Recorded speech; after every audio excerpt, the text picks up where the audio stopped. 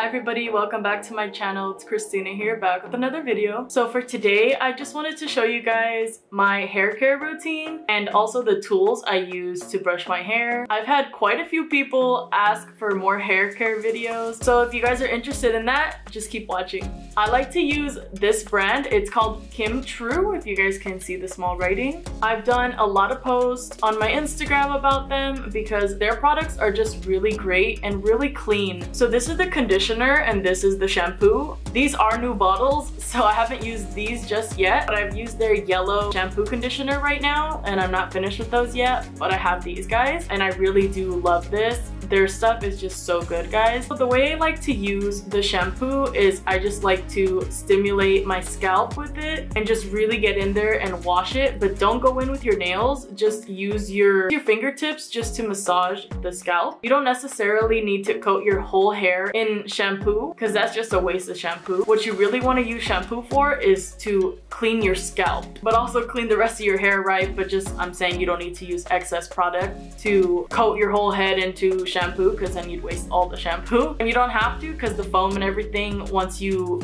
get it lathered, it's all gonna drip down your hair anyway. As for the conditioner, I just like to coat my ends in them. So since I have a lot of hair, I'll take like 2 pumps of conditioner and use the conditioner about up to here, and any excess that I have on my hands, even though it's very little, I'll just gather my hair together, put it in a ponytail on the back of my head, just so I can, you know, wash the rest of my body and let the conditioner set for a little bit. But number one thing you don't want to do, that I made mistakes before and my hair will fall out a lot for this reason, is don't get conditioner on your scalp. I'm not a cosmetologist, guys, but I've learned this from my hairdresser and I don't know if I'm explaining it correctly. When I wet my hair initially with the shampoo, I use hot water or warm water to really open up my scalp to get in there and clean all the nasty dead skin cells and all of that kind of stuff and all the hairspray and whatever else you put in your hair. And then once I get to the conditioner part, I use cold water because I want to close my follicle. It's just gonna help your hair out and not get dried out as much, because I used to rinse and wash my hair with hot water. So now that you know how to wash your hair, so on those days that you want to treat your hair, I usually soak my hair in olive oil, I know, or coconut oil, just to really saturate everything. And I try to avoid my scalp. Leave it in a ponytail for a couple hours, let it marinate, and then wash it out. Or I like to use the hair mask from Kimtrue. I use about 2 of these because I have a lot of hair. I don't know how many inches my hair is, otherwise I'd tell you, but it goes pretty far down my back. If you do have something like this, I would use 2 if you have long hair. If you have shorter hair, I would just use 1. It leaves my hair really luscious and nice. It smells really good as well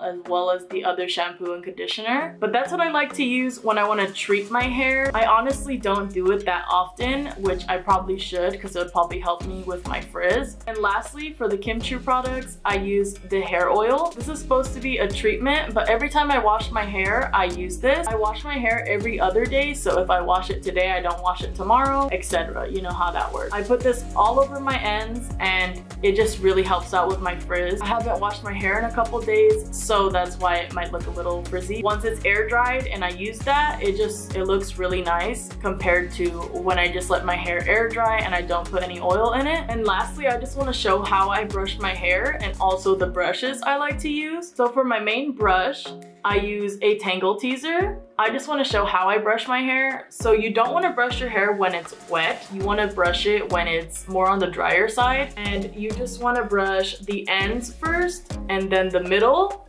And then you just work your way up to the roots. You don't want to start at the root and then work your way down because you're just going to pull your hair out. So just start at the bottom and then the middle and then the top.